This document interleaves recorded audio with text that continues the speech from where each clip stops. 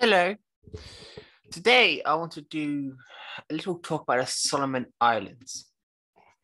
I compiled I compiled recent media reportings of the whole event and so on. And I also want to start off in what could be deemed a very weird location, but go with it. The issue, and I'll start with the concept of. So I start with the concept. No, sorry, wrong wording. The incident of the 1965 Indonesian massacre of anti-communists done by the military.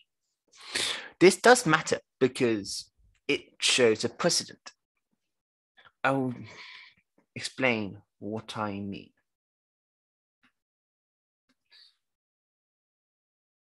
I'll go through all these everything here individually, don't you worry. 50 years ago, okay, I will scroll through this as well, so I'll read relevant stuff, but I'll show everything, absolutely. This is Cold War stuff, of course, so of course it's going to be different from, of course, other stuff.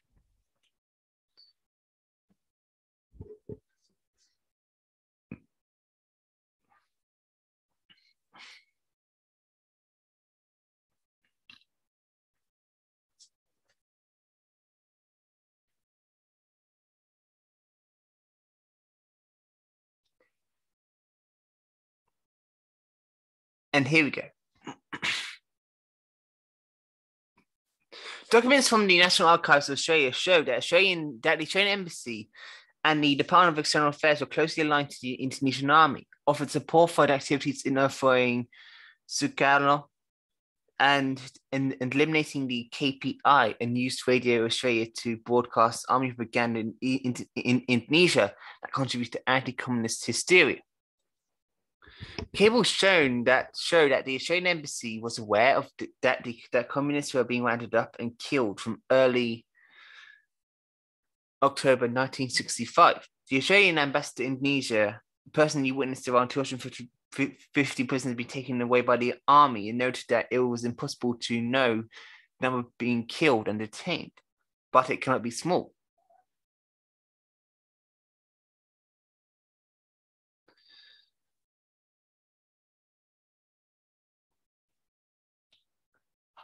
Helmi requested the Australian and British troops restrict all patrols activities in Borneo so the Indonesian army could deal with the communists. Shan assured Helmi and the army was completely safe in using their forces for whatever purposes they saw fit, knowing these forces would be used to attack KPI members and allies. The biggest role Australia played in 1965 and 1966 massacres of the KPI was through broadcasting supporting Indonesian army propaganda in the weeks that followed the attempted coup. The Indonesian army seized control of virtually all of Indonesia's media and began an aggressive and persuasive anti-KPI campaign which spread disinformation and aimed at discrediting and dehumanizing the communists. During the time of the killings, Radio Australia was under the influence of the Department of External Affairs, which was passed information from the Australian Embassy in Jakarta. I'll show you the rest. You can read the rest. Both this and I'll put a link in the description.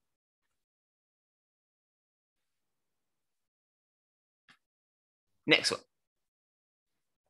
The US as well.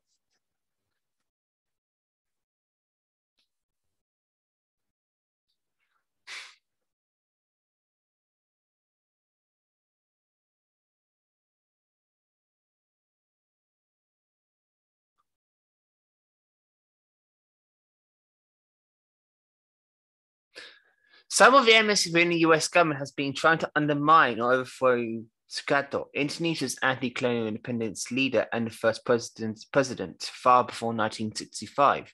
In 1958, CIA-backed armed rebellions against the central government, only called off operations after the American pilot was captured.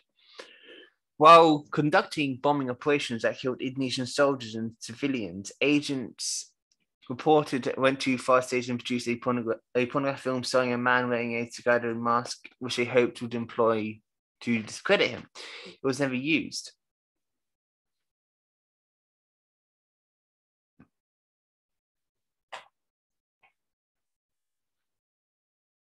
It's normally known that the US United States provided psychiatric support in the 1990s. And a US Embassy staff member admitted he handed over a list of communists to the Indonesian military as the terror was underway. It was really big help to the army. John J. Martyrs, a former member of the embassy political section, told Washington Post, they probably killed a lot of people. I probably have a lot of blood on my hands, but that's not all bad.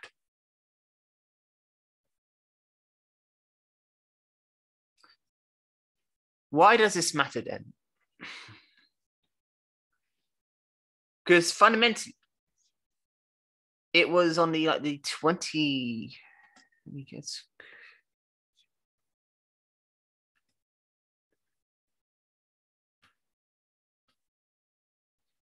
Here we go. The 29th of March, around by that time, this was said by the Solomon Islands. We find it entirely, Mr. Speaker, that to be branded as unfit to manage our sovereign affairs or have our motives in pursuing our national interests. Australia media is on about Solomon Islands being pressured by the People's Republic of China to build a military base in Solomon Islands, which is only 2,000 kilometers away from the northern shores of Australia. That's Australian media, Mr. Speaker. Where does the nonsense come from? The security treaty, Mr. Speaker, is pursued at the request of the Solomon Islands government. We are not pressured. We are not pressured in any way by our new friend. There is no intention whatsoever, Mr. Speaker, to ask China to build a military base on the Solomon Islands. Goodness. We have no intention, Mr. Speaker, of pitching into any geopolitical power struggle. To say that, Mr. Speaker, is simply ludicrous. As a sovereign country, Mr. Speaker, we will continue to collaborate and ensure what the Solomon Islands needs is in its security space are addressed collectively. So I make it abundantly clear that the Solomon Islands security arrangement to Australia remains in place intact. But in moving forward to achieve our security need, it is clear that we will need to diversify our country's relationship with other parties. And what is wrong with that? That is what was said by the leader.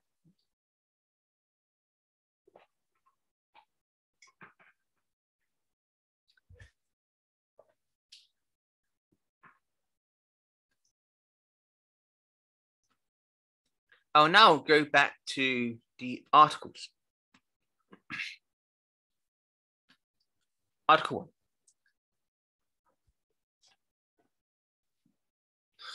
From the 31st of March 2022, from CGTN. China, Solomon Islands signed deal on security cooperation framework.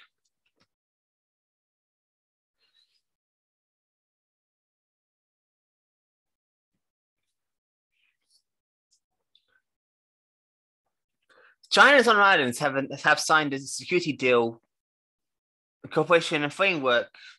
The Chinese embassy in the Solomon Islands announced on Thursday. The security cooperation between the two countries is not directed at any third party and can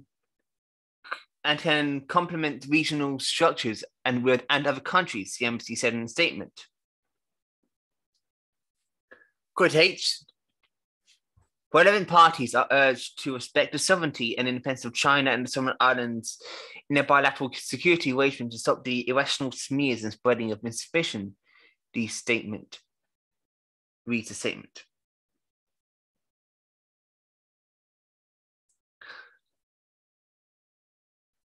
The Pacific Islands are our last staging ground for international cooperation, neither the backyard of any country nor the arena for any great games, said Wang. Wang of the Chinese Foreign Ministry. The agreement will further strengthen the bilateral cooperation between China and some islands in areas such as disaster response, humanitarian aid, development assistance, and maintain social order to jointly address traditional and non-traditional security challenges, according to China's embassy. Next one. 21st of September 2019. This is the context of all of this, in which some link to. China and Solomon Islands established diplomatic relations. China and the Solomon Islands signed a communique in Beijing on Saturday, establishing a diplomatic relation. The communique was signed by the Chinese State Chancellor and Foreign Minister, and Solomon Islands Minister of Foreign Affairs and External Trade. It stated that the two countries who decided to recognize each other and establish diplomatic relations at the ambassadorial level affects the expected date of signature of this communique is in keeping with the interests and desires of two people. We look forward to the quick development of the bilateral relations between China and some islands, Solomons. The government of the Solomon Islands recognizes that there's but one China in the world. That is government of People's Republic of China, the sole legal government representing the whole of China, and that Taiwan is an inalienable part of China's territory, according to the communique. The government of the Solomon Islands shall sever diplomatic relations with Taiwan as of this day and undertakes that it no longer develop any official relations or official exchanges with Taiwan. The governments of the People's Republic of China appreciates the position of the government of Solomon Islands, the communique says.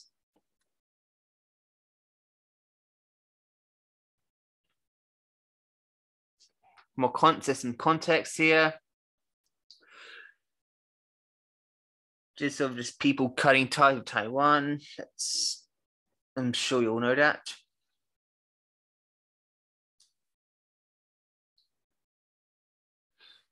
Wang pledged China shall not impose its own will on the Solomon Islands or seek unilateral interests in bilateral cooperation. Cooperation between China and the Solomon Islands will be fair, open, mutual, beneficial, and inclusive.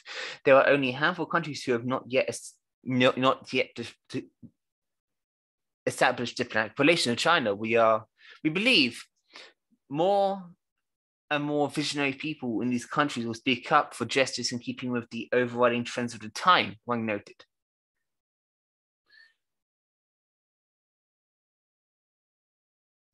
It said also that the Solomon Islands consists of over 900 islands, is a sovereign state in Oceania with a population of 600,000. Next one. 19th of April, 2022. So only 2 days ago. Is the Solomon Islands the next victim of US power struggle?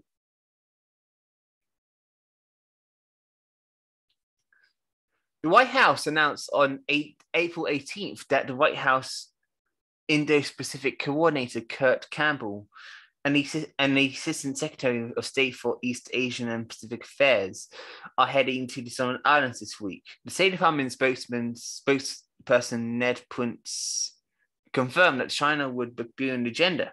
The recent deal on security cooperation framework between China and Solomon Islands, according to Price, could increase destabilization within the Solomon Islands and will set a concerning precedent of the wider Pacific region.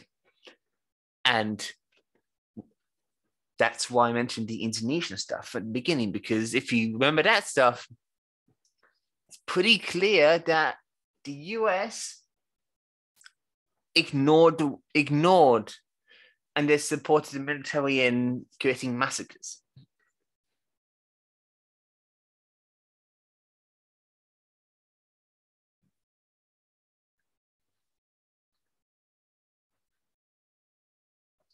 At best, US's warming towards Somalians could be described as utilitarian.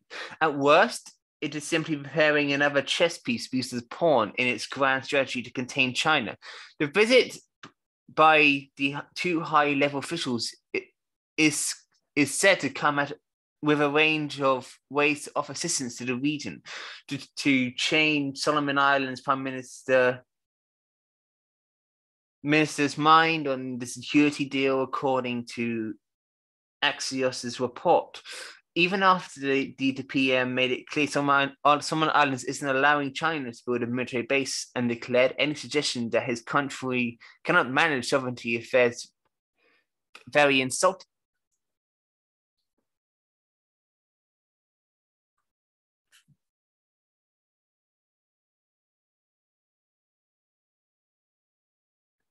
The security deal kicked US's Cold War routine into full gear. This one single deal, which PM described as diversifying the country's security partnership, is seen by US politicians as tantamount to some islands turning to the enemy's side. And America's strategic set is simple: to stop China from growing more influence, nurture US. Yeah. Basically, yes, you can see the rest itself. Since it's got a lot more articles to go through.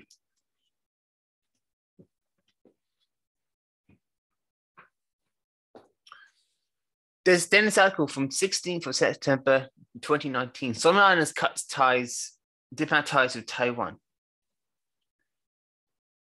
Again, this is a rehash of the other thing, of course.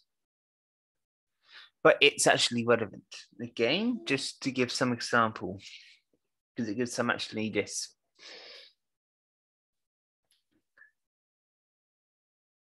According to the Facebook post, the government of Solomon believes the ambassador has been interfering with its internal affairs.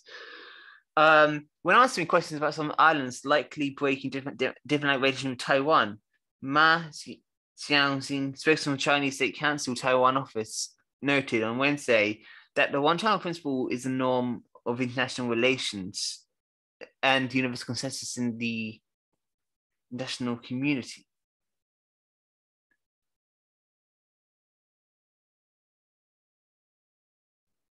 Solomon Islands is a stiff country Taiwan loses as a diplomatic ally since Taiwan leader Tsai Ing-wen took office in 2016. Following Burkina Faso, the Dominican Republic, Sao Tome, and Panama and El Salvador.